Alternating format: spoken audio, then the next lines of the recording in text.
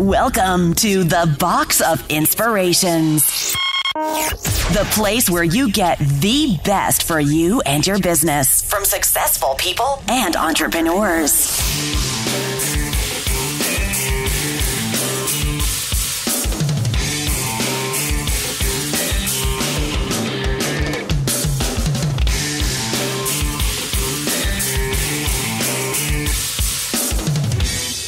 Hello, Box of Inspirational listeners. My name is Brian Horn.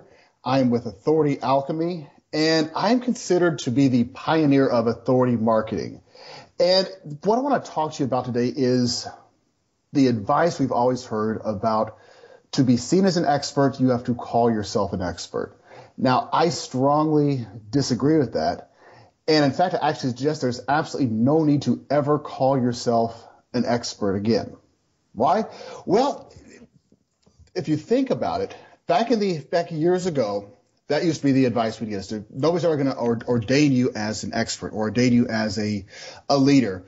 So just to call yourself one was the advice we got.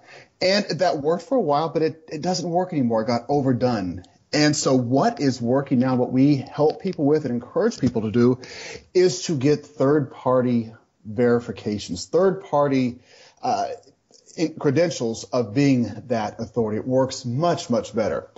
Now, this is the basis of what authority marketing is. Just to give you a quick definition, authority marketing helps entrepreneurs and professionals leverage their knowledge to gain authority status in their industry, then allows them to dramatically amplify their message and convert their new audience into higher paying customers. Basically, in other words, it's a process for positioning yourself as an authority or even a celebrity in your marketplace. Few ways to do that. First, as I said before, is the third-party verifications. There's a lot of ways you could do this. This could be big places. This could be you getting featured in national media stories, you publishing a book on Amazon, is a great way. Just being a published author has an incredible amount of authority. And a lot of us that have been in the business world or online marketing world for a while become blind or desensitized to things like that. But if you go walk down the street, hit up 10 of your neighbors and go, would you be impressed if I told you that I have a published book? 10 out of 10 are going to say yes. Right, and that's a lot of us forgetting this. So that's another good one. It can also be small things, as small as you being a guest on a podcast like this one I'm on right now. Could be you having a guest blogging appearance on a industry blog. There's so many opportunities for you to do that.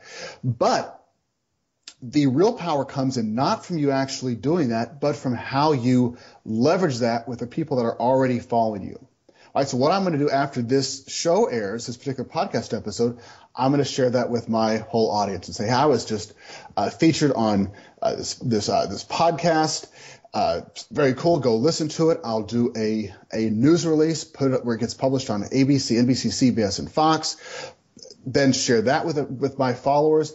And because I do these things every single week, they are constantly seeing me in the media, constantly being interviewed, constantly appearing in different places.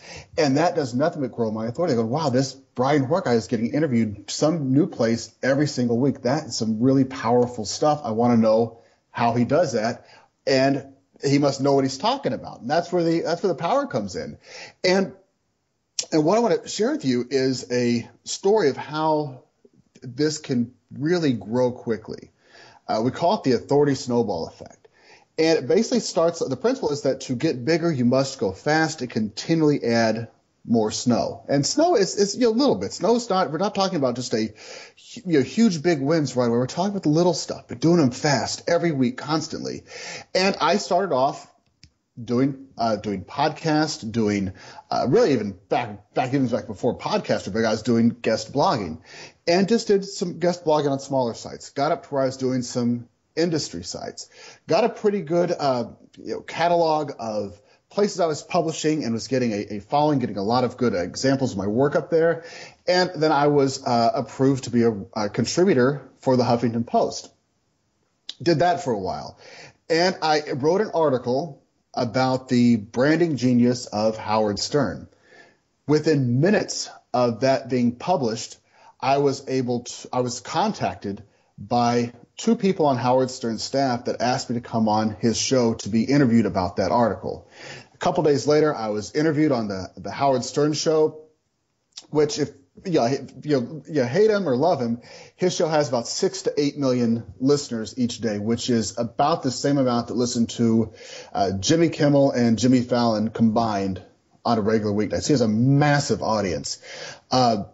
People that heard that show one was Perez Hilton, who's one of the biggest celebrity bloggers. He did an article about me and authority marketing on his site, and also a editor for Entrepreneur Magazine who immediately contacted me and asked me to come write for Entrepreneur Magazine. But I'm talking about snowball effect. That's what I'm talking about. So start off with me doing small things, continually putting myself out there, got to a larger opportunity, and now writing weekly for Entrepreneur Magazine.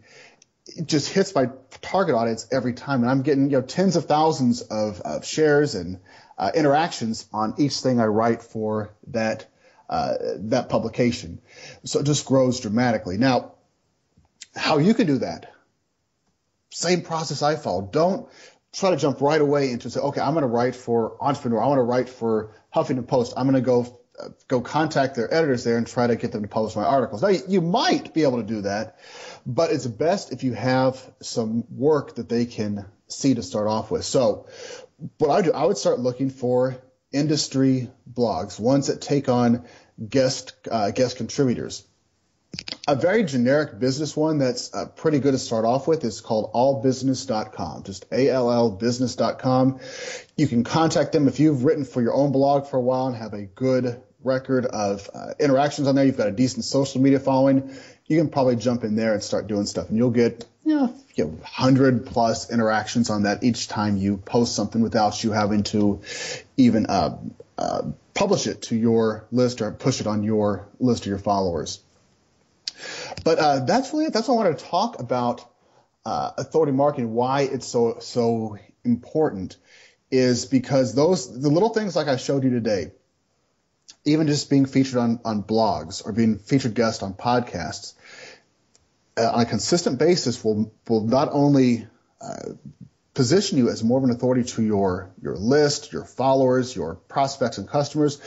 It'll start to position you that way to other people that are looking for experts to share their content with. Because people now look out to me to say, Brian, I want you to share your ideas and your expertise with my followers, and it's nothing but give me more exposure, give me more prospects, more clients, more business, helps me grow our company by doing nothing but that. We don't do typical marketing. We do authority marketing almost exclusively because that's really all we have to do. So we're constantly getting appearances and getting published different places. So it's a really good way to, at least to right now, to start off, or at least to add in to your current marketing plan, is doing some authority marketing. Get out there, create good, what we call educator advocate content. So in the content you're creating, don't try to prove that you're an expert. That's the beginning. Don't call yourself an expert. Just try to be what we call that educator advocate. Just educate your prospects and customers and advocate for them. Show that you care for their success. You do those two things and you're going to have a great following, and it's going to start moving very, very quickly for you. Now, I would like to thank Box of Inspirations for having me on the show today. And I'd like to invite everybody listening to come over to authorityalchemy.com to hear past show episodes, to read blog posts. We've got free video training on there. So a lot of stuff for everybody. So again, thank you so much for having me on today, and I look forward to interacting with each and every one of you. Thanks for tuning in on today's episode. Head on over to boxofinspirations.com for full recaps and much more.